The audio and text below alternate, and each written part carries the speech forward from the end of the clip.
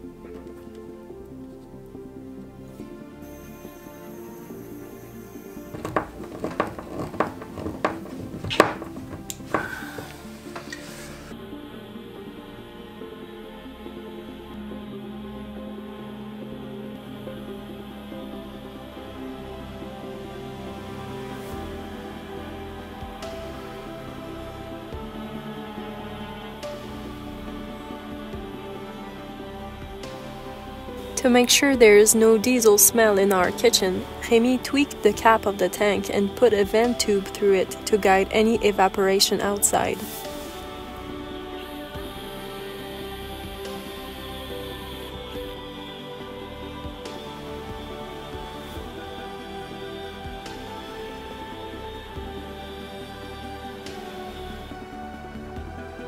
Then came the challenge to install the solar system, which ended up working very well.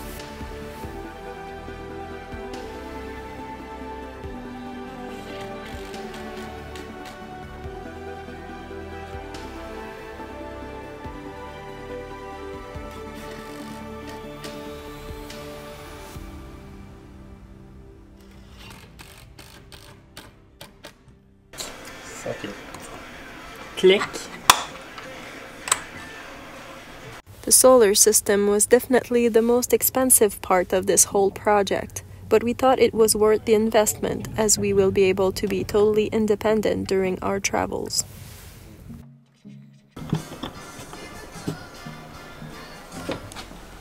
Ah, mes câlins, ils ont décollé.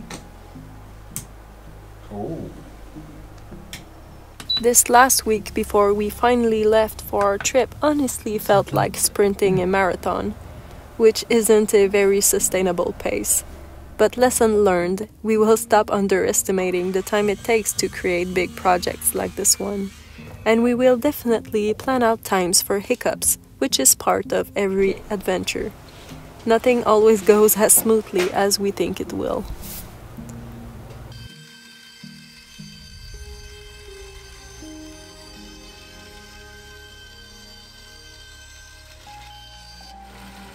But still, overall, everything turned out beautifully in this camper, and despite the puzzles and the challenges, Remi handled this like a champ. His craftsmanship keeps on blowing my mind.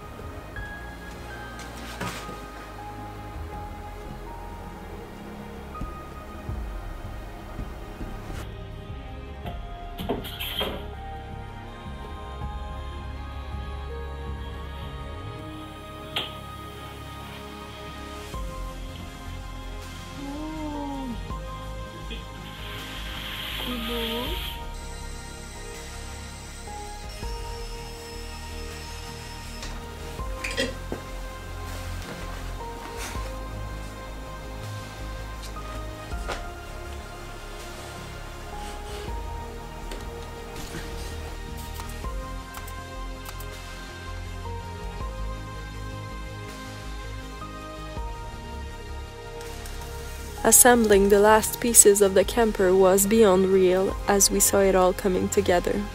There were moments when it was a bit harder to wake up from a nap to keep on going, but finishing this thing became a motivation big enough to push our limits a bit further.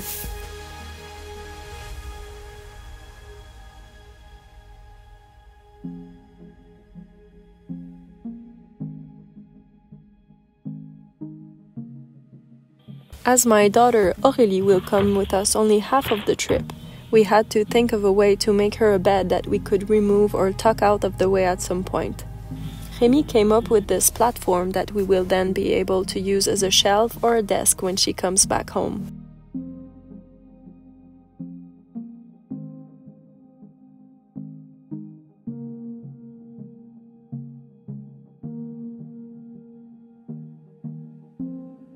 These were the brackets that came with the back panel mechanism. They weren't strong enough to support the weight of it, so Remi had to custom make new ones. This is an example of hiccups that adds on time on a project.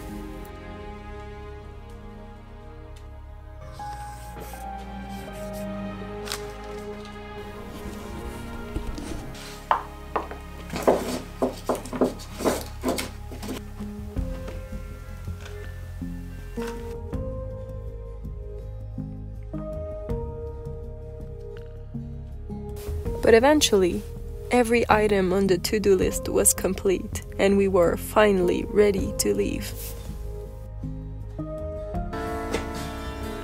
Noemie! J'ai fini!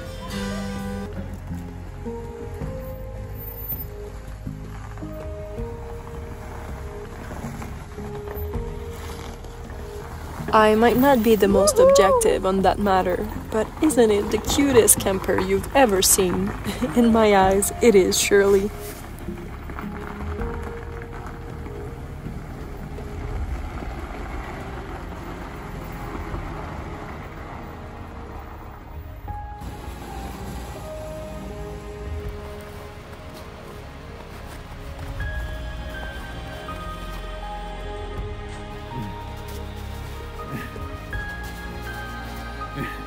So here's the final look of the camper. Hope you like it as much as we do.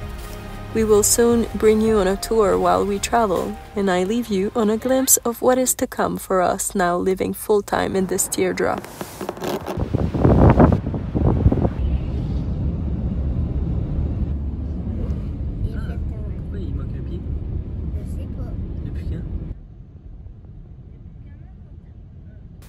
Let's say winter has found us much sooner than expected.